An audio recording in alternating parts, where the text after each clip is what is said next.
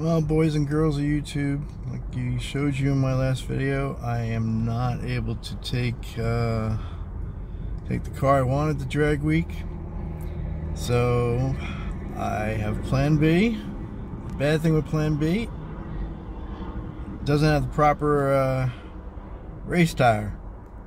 So drove all the way to Summit. I think I mentioned Jags in my last video. Well, I really meant Summit, which is about 5 hours away from me. So it is Saturday morning, one day before Tech Day.